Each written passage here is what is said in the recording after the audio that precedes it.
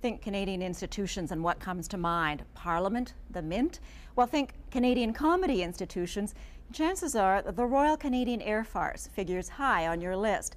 Well, we wanted to know more about the only female member of the troupe, Luba Goy. Wanted to know more because anyone who parodies politicians, TV journalists, and a duck warrants a bit of looking into. Tonight, a CTV portrait of Luba Goy, Queen of Parody. Him. This is Luba Goy. And this. People say lotteries are a voluntary tax on the stupid. And this. I enjoy doing character.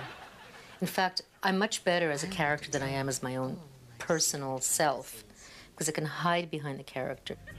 A comedian. No, actually, I'm a pretty serious person in real life. Yeah, sure. I'm not going to say that.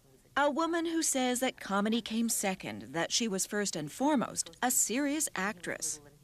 I was fortunate enough to be accepted by the National Theatre School of Canada, and they only take 6 people across Canada.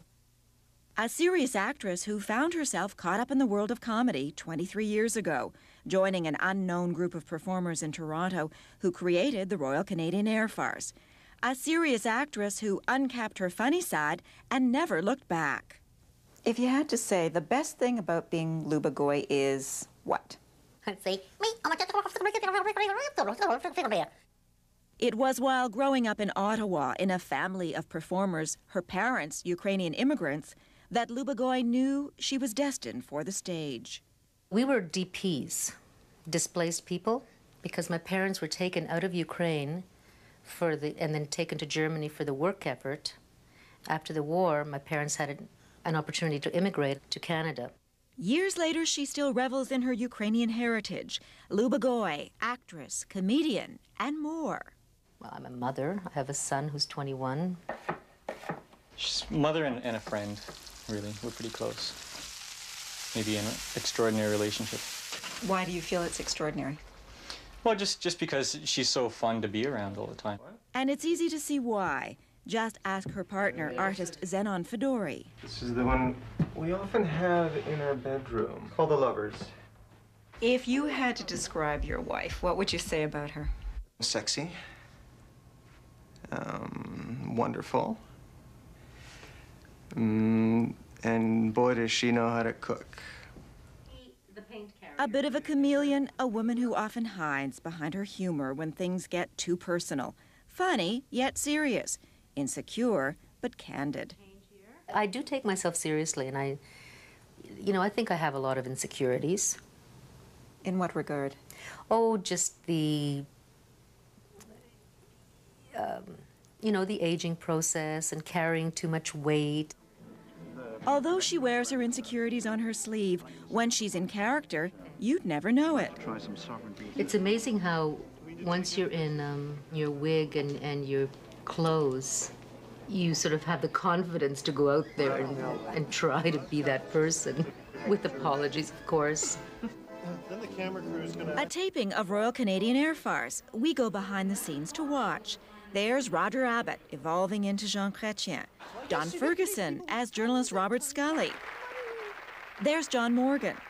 As for Luba, 1 minute she's draped in Canadian flags, the next... So here I am in California in my new role, Kim Campbell, LAPD, Los Angeles party doll. And the next, well, guess who was convinced to appear on the show? That's why I was wondering if I should go, good evening, the way you do, or the way I do it. Well, because the way you do it is not the way I do it. Well, what do you mean? Of course it is. It gets the laughs. Yeah. CTV News with the 2 Sandie Rinaldos. Good evening. I'm Sandie Rinaldo.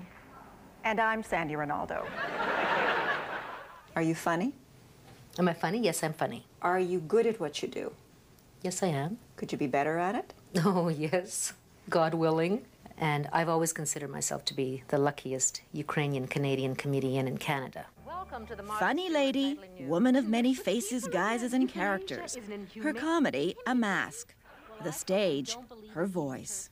This is the point in the broadcast where we run out of news and we say good night. Good night.